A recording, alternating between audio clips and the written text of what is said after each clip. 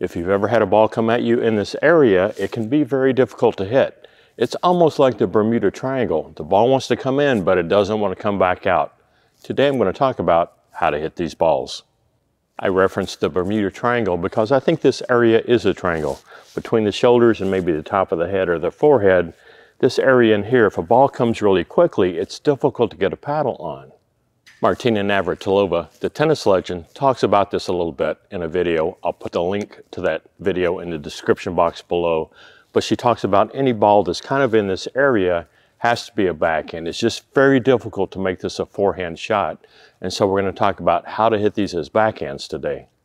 How do we hit these balls? If this ball is coming at me in my center mass, right on my center line or my spine line, that ball is coming where it's coming. If I want to hit it well, and it's difficult for me to get my paddle here, what I need to do is move.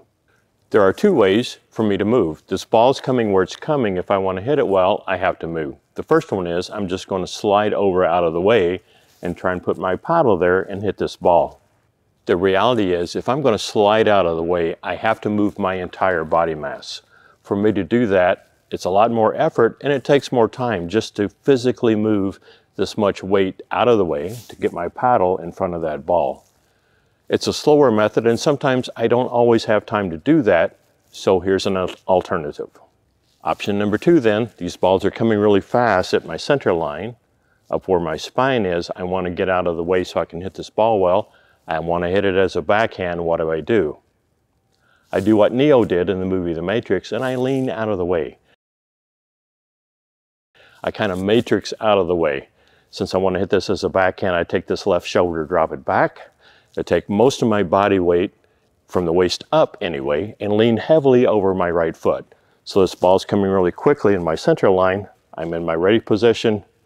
Left shoulder goes back and I'm leaning heavily over my right foot now. If I stay here long, my right thigh is going to start screaming at me because most of my body weight is over here.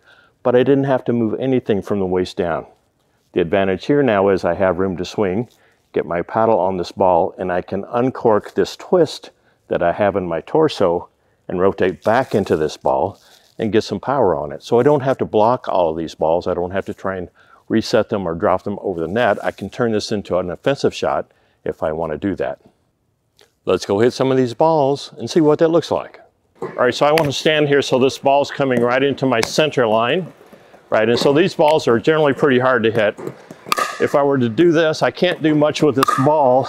It's going to be very weak going over, and now I've just given my opponent another weak shot that they can maybe try to attack.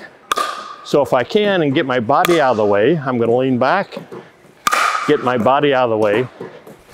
Now I have a chance to do a little bit more with that ball than if I just stand here and do this. Yeah, I can stay in the point that way, but did I help myself long term? I missed that one badly. So in my ready position here, my left shoulder goes back, all of my weight goes over on my right leg, and then if I can, have time to twist forward into that ball. I missed that one badly. That's why I'm drilling, is I can get better the more I drill. Obviously I don't do all of these well, but as many as I can. So if I can get out of the way, right? So if I stand here with this ball coming here, this is just a very difficult ball to hit. I can't do it with a forehand. This backhand is going to be very weak. If I start to lean out of the way and drop this shoulder back, lean over on my right leg, get my body out of the way because this ball is going where this ball is going. The only thing I can do is move my body and give myself a better position, give myself more room to try and hit this ball. That's kind of what it looks like. Trying to be like Neo in the movie The Matrix, dodge these bullets a little bit, right? So practice this on both sides.